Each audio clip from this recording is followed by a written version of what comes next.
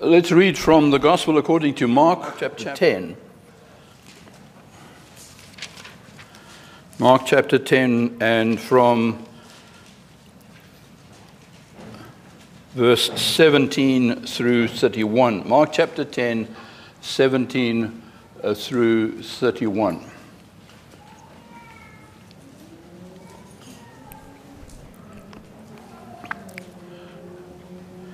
Mark 10, verse 17. Now, as he was going out on the road, one came running, knelt before him and asked him, "Good teacher, what shall I do that I may inherit eternal life?" And so Jesus said to him, "Why do you call me good? No one is good but one, that is God. You know the commandments. Do not commit adultery, do not murder, do not steal, do not bear false witness, do not defraud, honor your father and your mother." And he answered and said to him, "Teacher, all these things I have kept from my youth."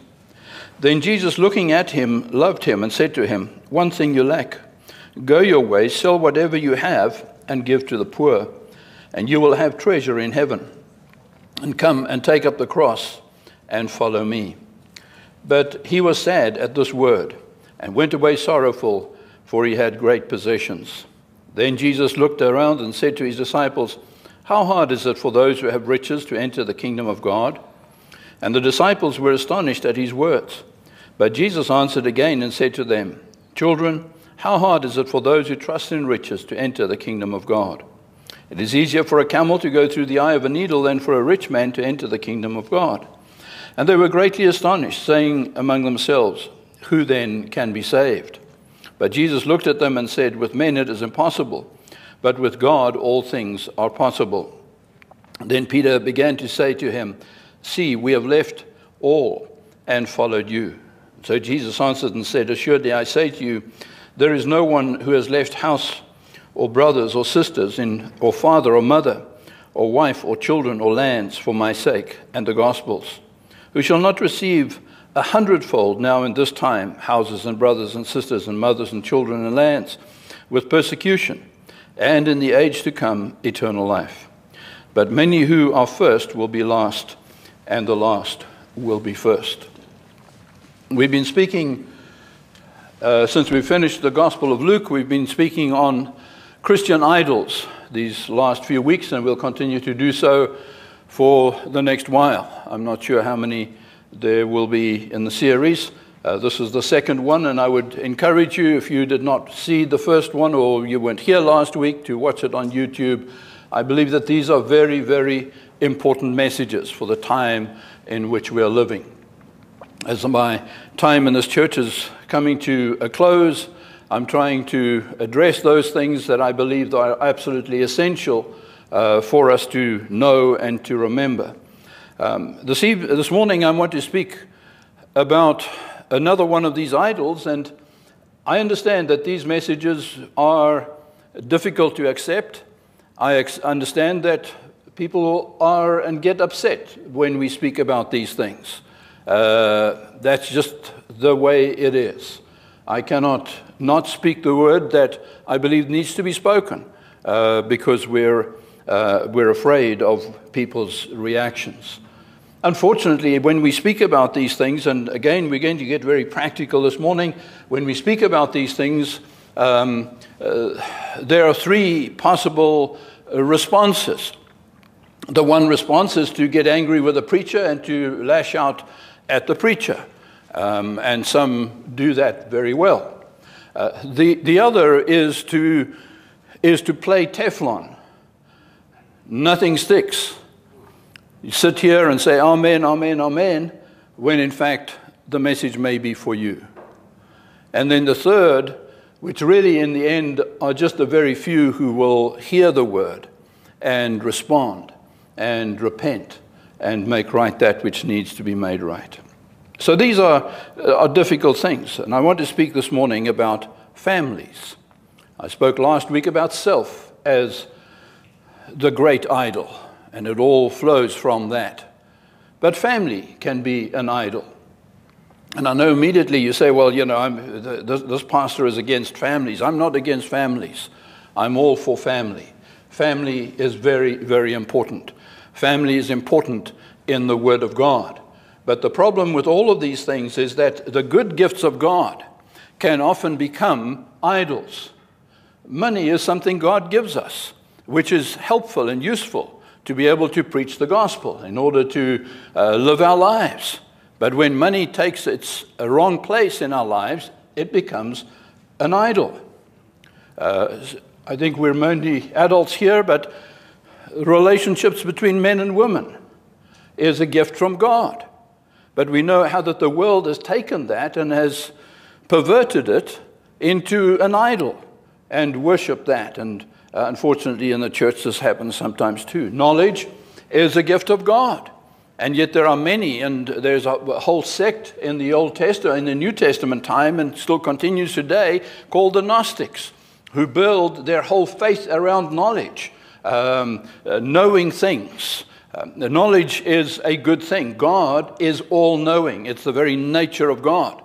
But at the same time, when knowledge is elevated to a wrong level, it becomes an idol. Political liberty is a great gift of God to us in this country. But when that is elevated beyond its right place, it becomes an idol. And the list can go on and on and on, and the same obviously applies to family. Now you'll notice that in this passage, and I'm not going to preach on this passage. I'm going to come back to the last few verses because there are certain principles here.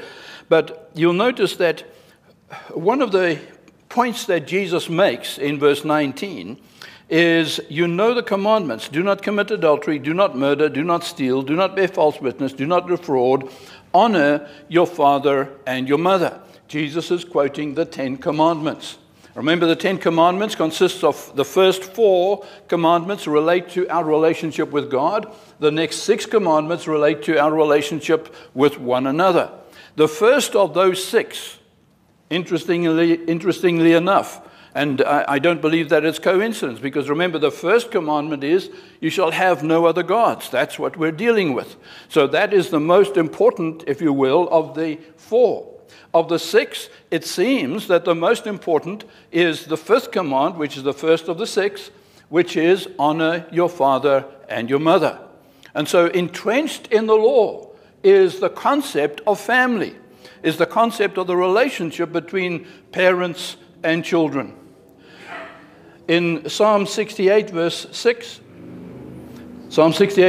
God sets the solitary in families. The solitary, those who are alone. God sets those who are alone in families. He brings out those who are bound into prosperity, but the rebellious dwell in a dry land. What he's speaking about here is the church. God brings those who are without family, those who are alone, into the family of God. In fact, the church is patterned on God and his Son, on heaven. Remember that we are the bride of Christ. He is the bridegroom. The relationship between the bridegroom and the bride is reflected in the church. And so the church becomes a picture and a pattern of God's ultimate desire for the family. We are called brothers and sisters because we are part of the family of God, with God as our Father. One of the most important things that happens as a result of our salvation is that we are able to cry, Father. We're able to call God our Father, not like so many people call God their Father, but he is not their Father in reality. But in reality, knowing the fatherhood of God. Many who have grown up without fathers, or have grown up with fathers who have not reflected the godly fatherhood, have found in God their Father in a very real and a very practical way. And so the church is patterned after the family. The Godhead is the ultimate family. God reveals himself as Father and Son and Holy Spirit. Why does he not reveal himself as God and the Word? Because remember, Jesus is the Word. In the beginning was the Word. But why does he choose to reveal himself as Father and Son rather than God and Word? because of the importance of family. So family is absolutely essential. Family is important. It is important that as Christians our families are godly families. But as we've said, with anything that is good, we're able to take those good things and we turn them into idols. Now I want us to go to the Old Testament, and I'm going to begin in Numbers chapter 14. Now, what happens in Numbers 14 is that God had brought Israel out of Egypt, remember, and he brings them to the promised land. This is probably 6 months after they had come out of Egypt. And he prepares them to cross over the river Jordan and to take possession of the land. The people of Israel rebel against God, and they say, we're not going in. There are too many problems, and we want to go back to Egypt. Well, let's have an election. And they said, we're going to elect a man who will lead us and who will take us back to Egypt. They said, second best, rather than going to Egypt, is that we die in the wilderness. Now, remember that God's plan for them was to enter into the land, them and their children and their families. And that in that land, he was going to bless them. It's going to be a land of milk and honey. It's going to be a land of prosperity, a land where they would be safe, a land where they would have independence after having been slaves for hundreds of years. God just wanted the best for them, but they wouldn't do what God wanted for them. And I want you to notice one of the reasons they give for not obeying God. Why has the Lord brought us to this land to fall by the sword? That our wives and children should become victims. Would it not be better for us to return to Egypt? So their excuse was, there are giants in the land, and the giants are going to kill our children and our wives. Now, that wasn't the real reason. The real reason is they were running scared. But they hid behind the women and the children. Becomes the excuse for not doing what God wanted them to do. Now, remember, what God wanted them to do was not onerous. God was going to give them the victory. God was going to give the land to them. The enemy, in fact, was ready to run out the other side the moment they crossed the river Jordan. 40 years later, you remember, the spies go and they lodge with Rahab. And Rahab says, when you guys came 40 years ago, we were ready to run. But they never came. Israel never crossed the river. God had already put the fear of Israel and of their God in the inhabitants of the land. But they said, no, our wives and our children. And I want you to see the consequence of this. In verse 28, there's a long conversation between God and Moses, but the bottom line is, say to them, God says to Moses, now say to them, as I live, says the Lord, just as you have spoken in my hearing, so I will do to you. In other words, what you want is what you're going to get. The carcasses of you who have complained against me shall fall in the wilderness. All of you who were numbered, according to your entire number, from 20 years old and above. And we know that was 600,000 men. Except for Caleb, the son of Jephunneh, and Joshua, the son of Nun, you shall by no means enter the land which I swore I would make you dwell in.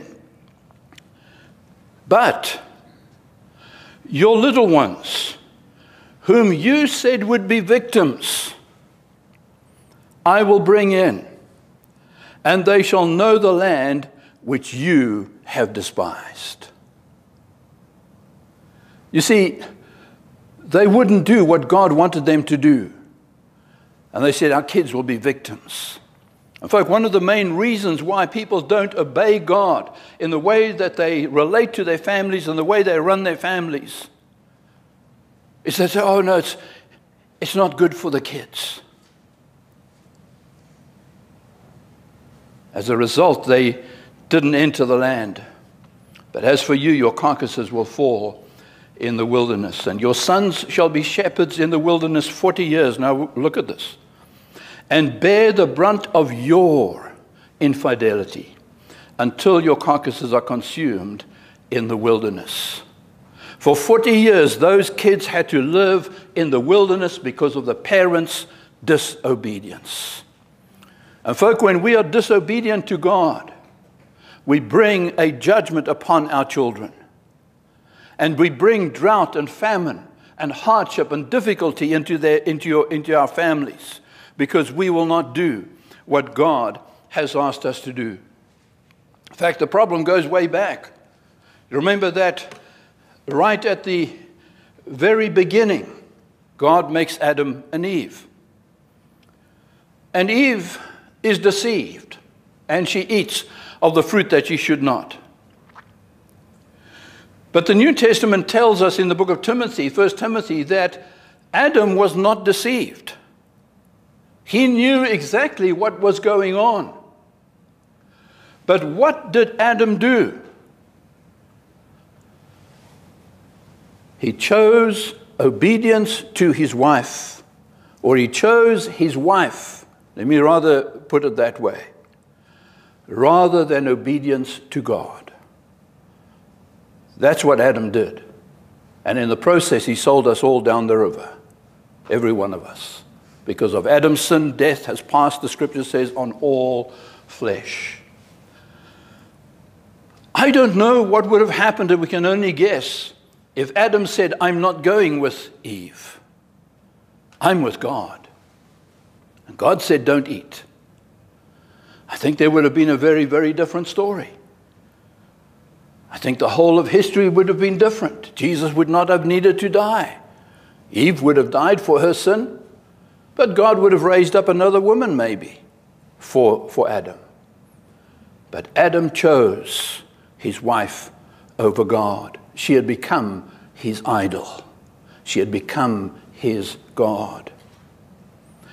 In Genesis chapter 19, we find another story. And what had happened in Genesis 19 is, you remember that Lot had fled from Sodom and Gomorrah. His wife turned back. She had her own idols of the city, the stuff that she owned, the house and stuff that she had in the city. She turns into a pillar of salt. Lot continues to flee with his two daughters. And in Genesis 19:31, the firstborn, the first of the two daughters, said to the younger, our father is old, and there is no man on the earth to come in to us, as is the custom of all the earth. In other words, we don't have children. We don't have children. We don't have family. Come, let us make our father drink wine, and we will lie with him, that we may preserve the lineage of our father. What's this all about? Family.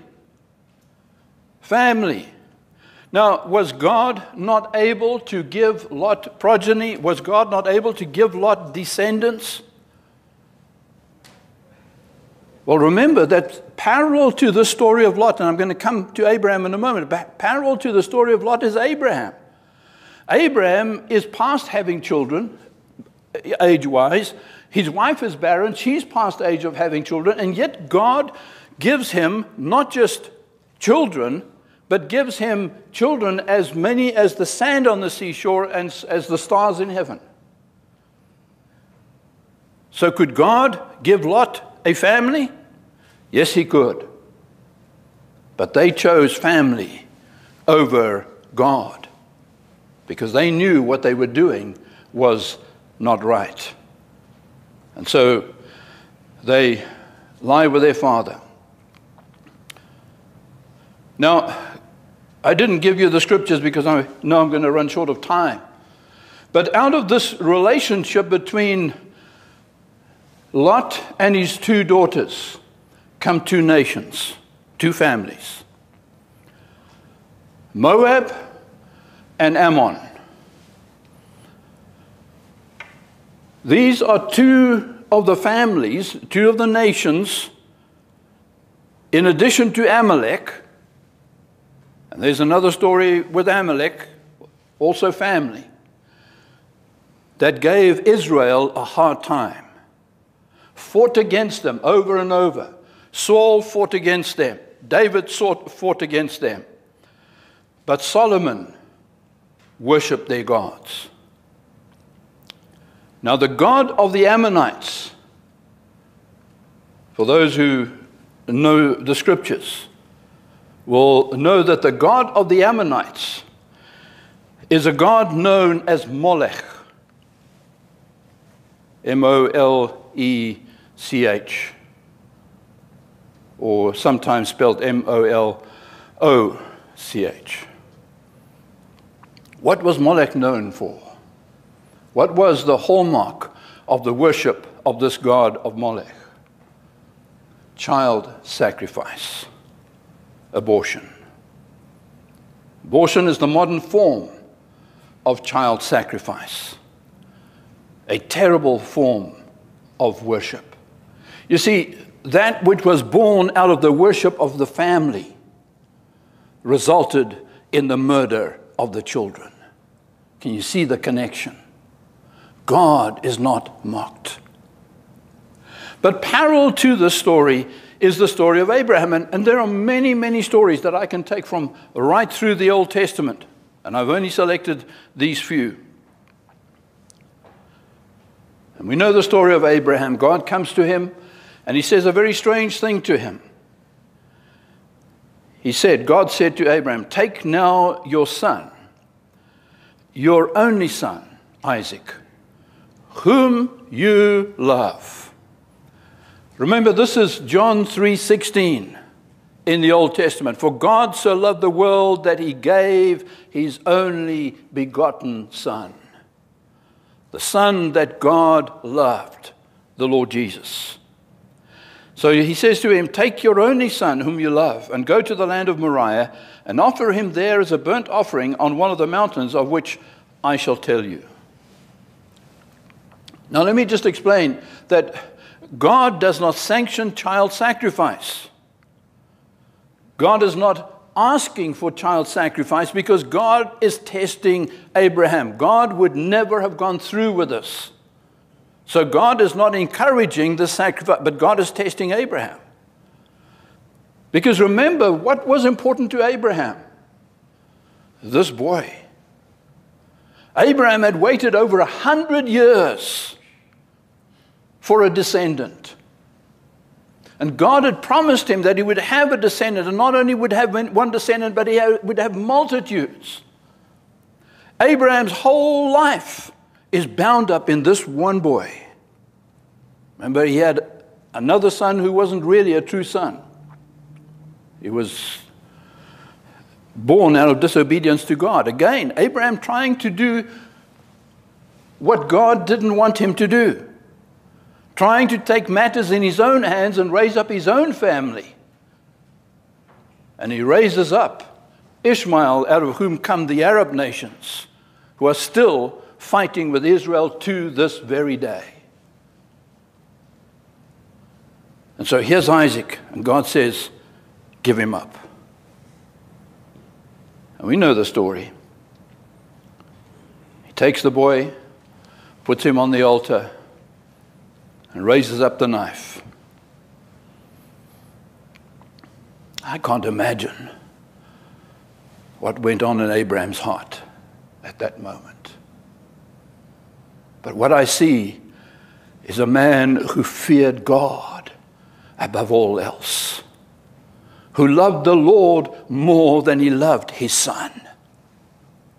And folk, that is what God is asking of us. And I know you're sitting here and you're saying, "Well, preacher, that's impossible." Well, if you love anything more than you love him, it is an idol.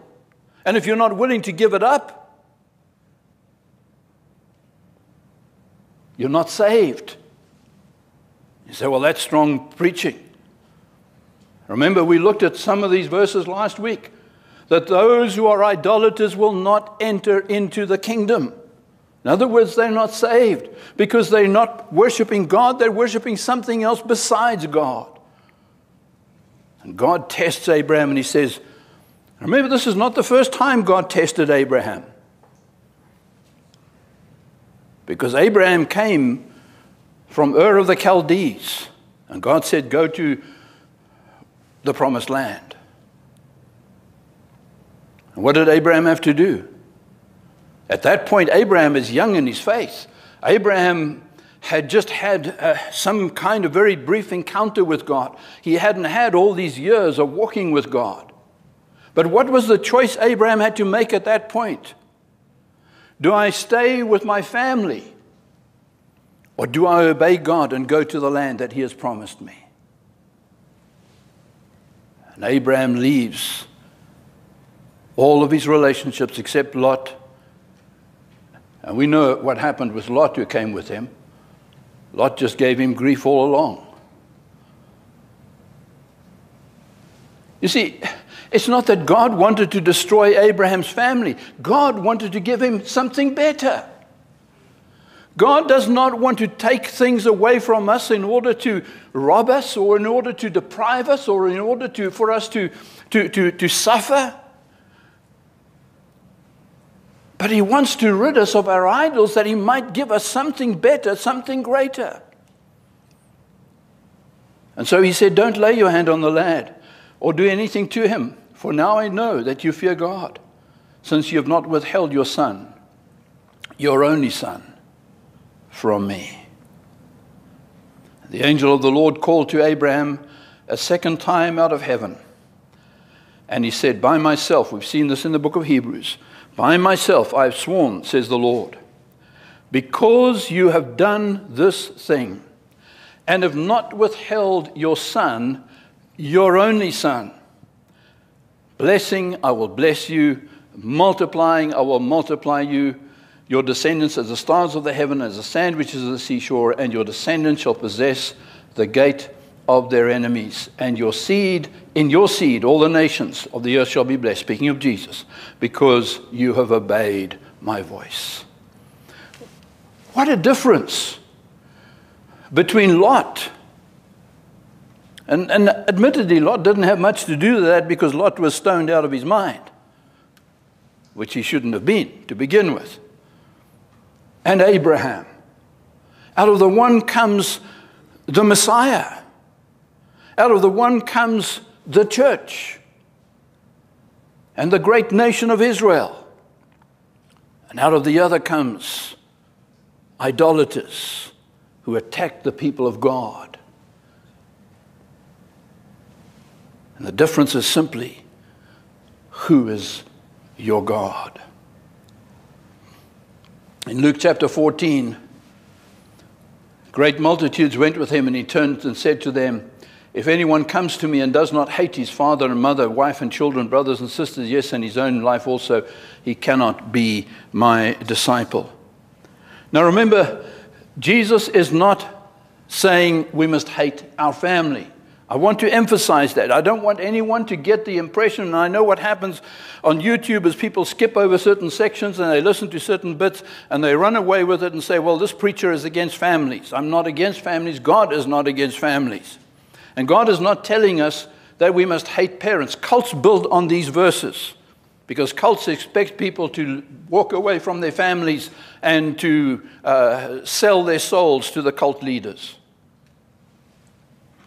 But what he is speaking about, because clearly we read in Mark that Jesus says, honor father and mother. So then is he contradicting himself when he says that if you need to hate father and mother? How can you honor your father and mother and hate them? No, clearly Jesus is not saying we must hate in that sense. But that our love for God must be so much greater than our love for family, that our love for family looks like hate. It's simply a degrees of comparison. And he says, if anyone comes to me and does not, in other words, if you're not willing to do what Abraham did and surrender. Now remember, Abraham didn't take his boy and say, yeah, go into the wilderness and let the lions catch you. What did Abraham do with his son? He surrendered him to God. He put him in God's hands. This does not mean that we don't fulfill our obligations and our responsibilities as parents. But we don't worship our children or the rest of the family. And Jesus says, if you're not willing to give up. You see, it's not what exactly was Abraham, why Abraham's example is so important. It's not what happens, it's what's in our hearts. Are you willing to give it up? And that applies to anything. That applies to the worship of yourself. It applies to money. It applies to pride. It applies to anything. God may not ask you to give up your money. But if you're not willing to give it up, there's a problem. And I don't believe that God is asking anyone here except my wife and I to give up family. But you need to be willing to.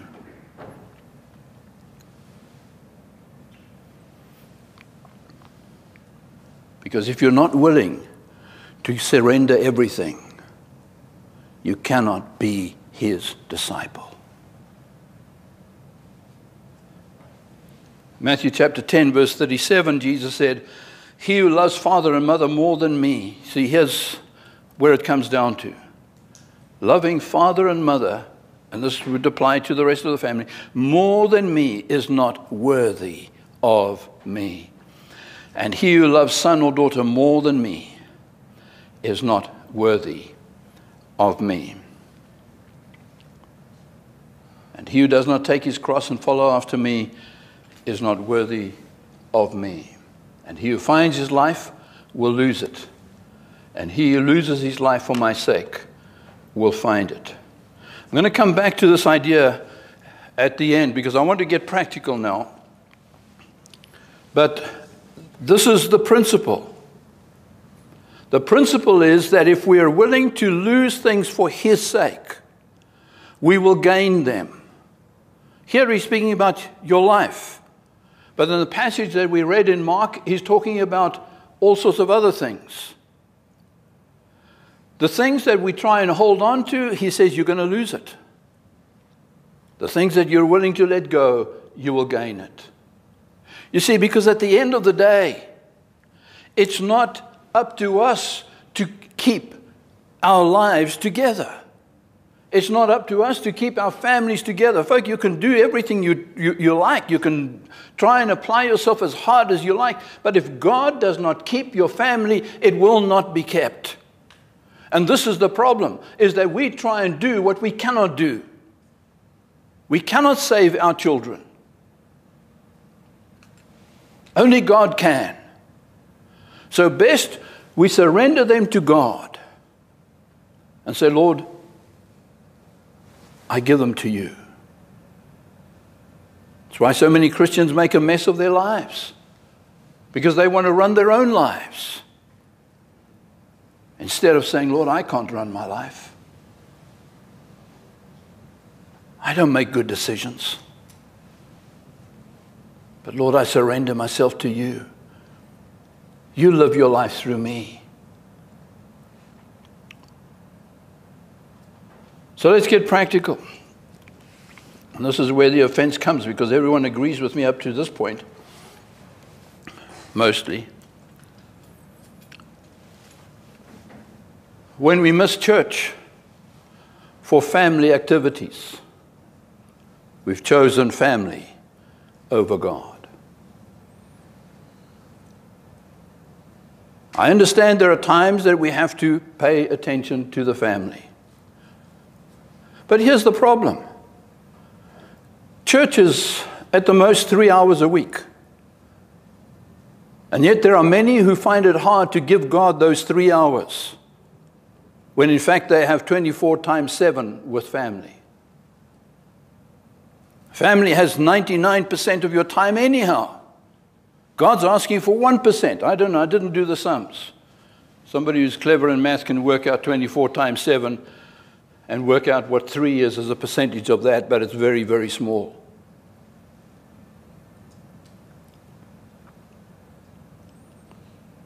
Oh, I can't come to church. Family have arrived.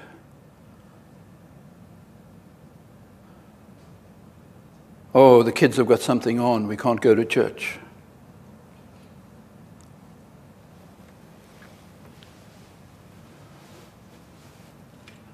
Probably one of the points in which I felt the most disgust in my own heart.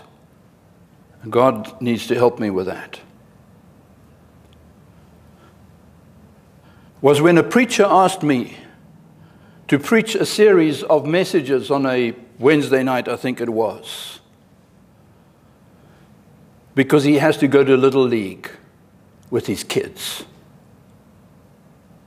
A preacher cannot do his job because he has to be with the kids.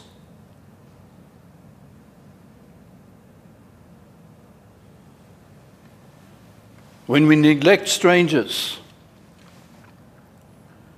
at Thanksgiving, Christmas, remember that God sets the solitary in families. There are those amongst us who do not have family. But because we worship our family, we won't let anyone else in. It's just us. Families in church who do not mix with others outside of their families. This is not just a problem here, this is a problem in many small churches, where small families dominate, or when large families dominate small churches. And outsiders just feel like outsiders because they're not part of the family. Because you see, blood is more important than spirit. Blood can never be more important than spirit. Remember, they come to Jesus, they say, your mother and your brothers are outside. And Jesus says, who are my mother and my brothers? Those who do the will of my Father. Jesus was not disrespectful to his mother. And remember, he takes care of her right up to the end. But Jesus acknowledges that spirit is more important than blood. And this family here should be more important than your blood family.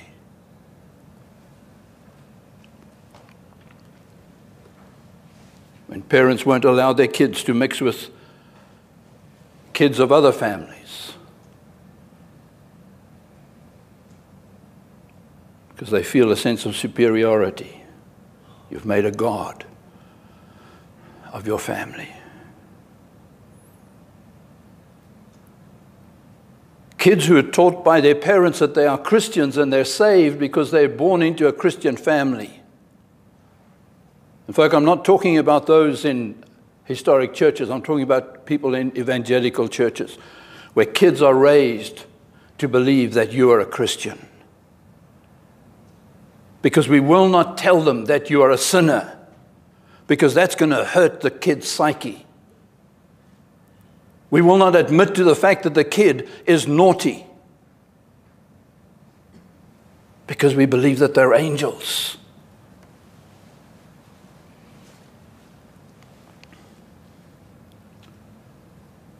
If you believe, folk, hear me, if you believe that your kids are angels, and you believe that they are geniuses, you have made an idol of your kids. It's as simple as that. So, well, why? How can you say that? Because here's the reality, your kids are not angels. I have not seen any children, and I love children.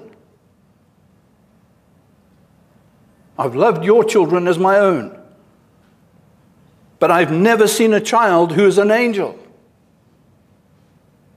Because evil, the scripture says, is bound up in the heart of the child.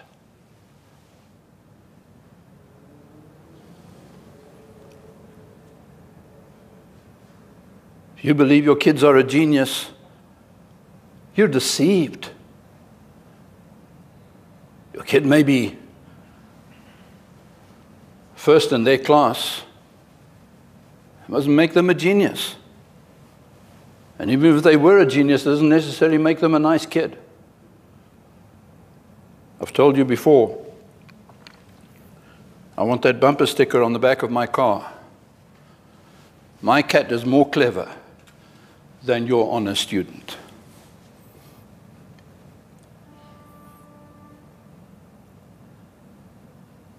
Folks, you say, well, why is this a big issue? It's a big issue because it speaks to our hearts. If you really believe that your kids are angels, you really believe that they are geniuses, and there's nobody as clever as your kids, it speaks to your state of mind. You cannot see the reality. You cannot see the truth. Now, they may be good kids. They may be clever. But you've turned them into idols. Remember the guy who takes a piece of wood and cooks his food on it and takes the other half of the log that he cut and he falls down and he worships it. And he can't see the stupidity that this thing is a piece of wood. And when parents can't see that their kids are not that bright, or they are not that, that there are others that are more clever than them, or that they're not as angelic as they think, they made an idol. All right, we need to move on. Drawing your happiness, fulfillment, and identity from the family rather than from Christ. When family identifies who you are rather than being a Christian.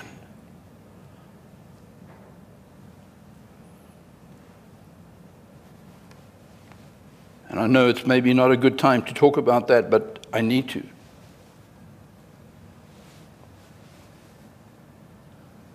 The evidence comes at the grave.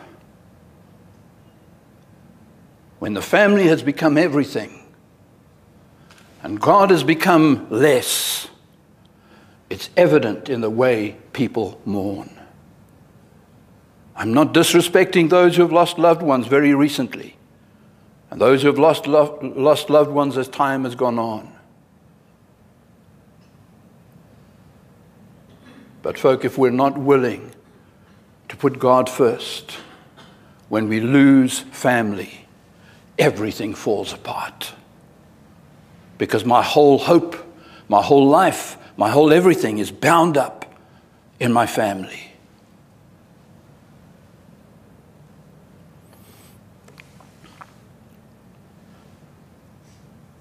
Many parents and grandparents love to brag on their kids and their grandkids. And that's fine. But the problem comes when we're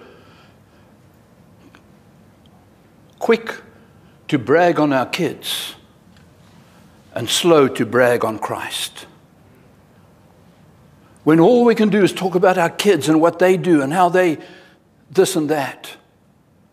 And we find it hard to speak about Jesus. I know you say, well, that's not possible. Yes, that's possible. I have seen it. I've seen it here. Because what my heart is filled with is family and not Jesus. And that flows on to parents and grandparents who just want to speak about their kids and they can't listen to others speak about theirs. Now, there are dangers, and I need to move on, otherwise I'm going to run out. And I want to speak about very quickly about the practical problems that come with when we worship family.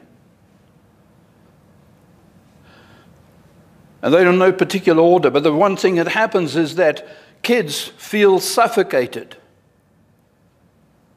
because their parents are hovering over them all the time. Parents are just trying to protect and to guard them because this is my little treasure.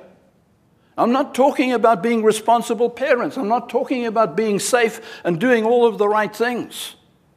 But it becomes excessive.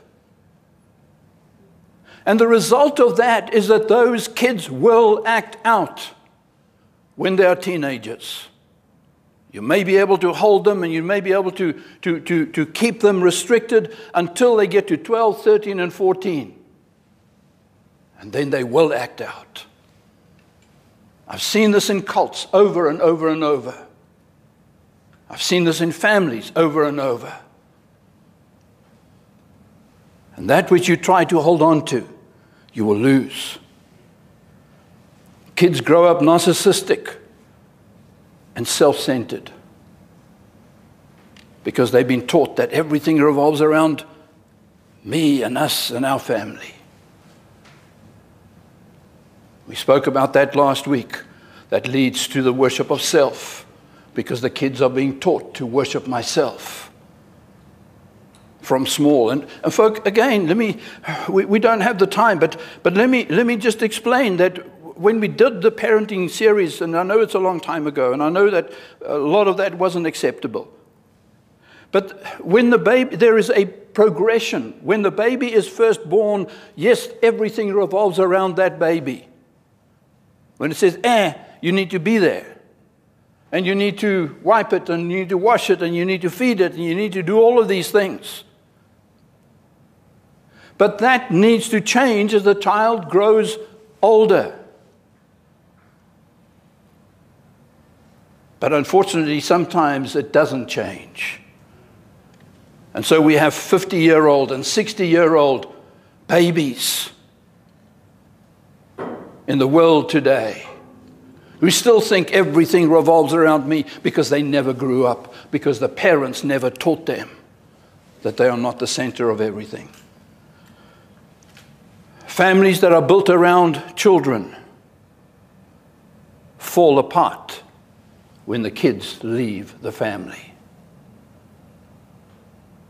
We've seen that over and over. Because the parents never had a relationship. All they can talk about is the kids. Oh, we got to get Johnny to school tomorrow. We got to buy Susie a new dress. We got to do this and that and the other thing. Oh, did you see what he did? It's all about the kids. All the focus, all the attention is about the kids. And the parents drift apart. And the kids leave the home. And you wonder why you have so many empty nesters in the divorce courts. Isolationism is contrary to the Great Commission. It leads to disobedience. The Great Commission is go into the world and preach the gospel. But no, we want us four no more, our little family. And that leads to disobedience to God. And what happens in that process is that the same as we spoke about last week about self, is that we then adjust our theology to suit our disobedience. And I know that there are those who may be here this morning and those who are online who will find every verse in the Bible about how important family is.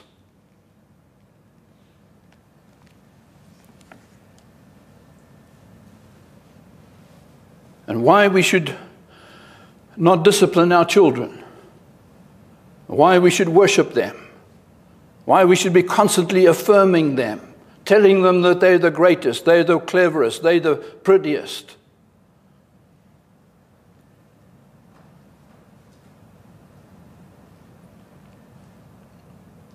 I've seen pastors change their theology to suit their disobedience in families. Folk, the question simply is, are you going to be more obedient to God than to your kids? Because here's the problem. Modern families are not built around parents, they're built around kids. And parents obey the kids. Because otherwise the kid's going to throw a tantrum. Who are you listening to? Are you listening to God or are you listening to your family? Let's go to Mark chapter 10, and I'm going to draw to a close. The passage we began with. So Jesus answered and said, assuredly I say to you, there is no one who has left houses or brothers or sisters or father or mother or wife or children and lands for my sake and the gospel's, who will not receive 100-fold now in this time, houses and brothers and sisters, mothers and children, lands with persecutions, and in the age to come, eternal life. I'm not going to analyze those verses. But this is the promise of the Lord Jesus Christ, that nothing we give up for him. Folk, I'm not asking you to divorce your husband or your wife. I'm not asking you to kick your children out. I'm asking you just to put things in their right place. Make sure that God is in his right place in your heart and life. And when we do that, God honors that. And he honors it, he says here, 100 times over. Folk, there is nothing that we have to surrender that God asks us to do. It doesn't matter what it is, that God will not repay. God is not unjust. God is not unfair. God is not an ogre who wants to take stuff from us just to deprive us. But he wants us to get our lives right so that he can bless us.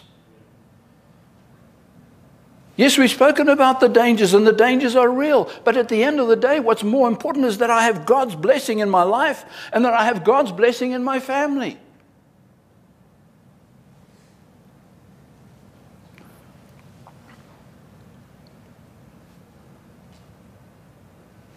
Maybe you're tired of the story, but let me remind you of my own personal experience and Ina's experience. I think we'd been married 20 years when we came here. A long time. Our marriage was not good. Never was good. But God brought us here. God brought me here. And I remember calling Ina and telling her that I have to stay here. It was long before the internet was in its infancy stages. We were using the undersea telephone line, costing a fortune every minute. And Ina had to make a choice. Her family or obedience to God. What a choice. We just moved into our dream home in South Africa.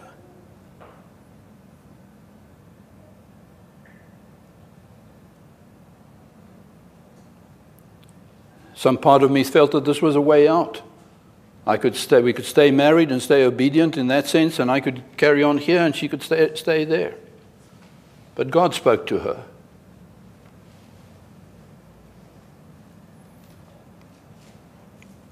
And the day she said, "I'm be obedient to God," God healed our marriage.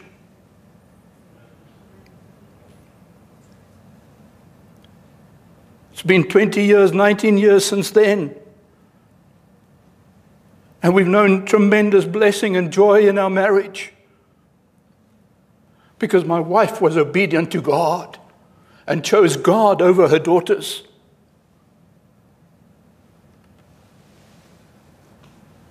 For God wants to bless us. But we need to let go. And we need to put him first.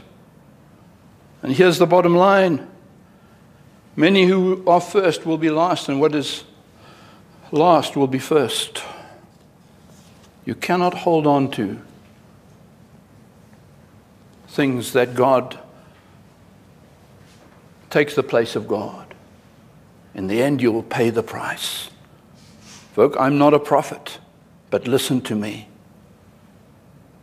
Remember what I said this morning. Put God first and know his blessing. Put anything else first and you will know heartache.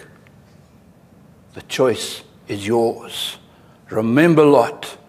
Remember Abraham. Father, we thank you for your word. We thank you, Lord, that your desires for us is good. And Lord, that you in every way want to help us and bless us and encourage us. And Lord, want us to prosper. And yet, Lord, we so often feel that we can take things in our own hands and we can control our own lives and our own families. Give us grace, Lord, to be obedient to you, just like Abraham was. And Lord, to choose you first and to leave the rest in your hands. Help us to understand, Lord, but above all, help us to do. Father, as I said earlier, I cannot understand what went on in Abraham's heart when he raised that knife to the son that he loved. But I understand his devotion to you. And I pray, Lord, that we may have one God only. And that is not our kids and our grandkids and our brothers and sisters and fathers and family. And I thank you, Lord, that in your promise you will return that which we have surrendered for your sake. Help us understand, Lord. Help us, above all, to find it in our hearts to do the right things. I ask this in Jesus' name. I pray that you'd go with us, Lord. Keep us, protect us, bring us together again safely on Thursday. I pray this in Jesus' name. Amen.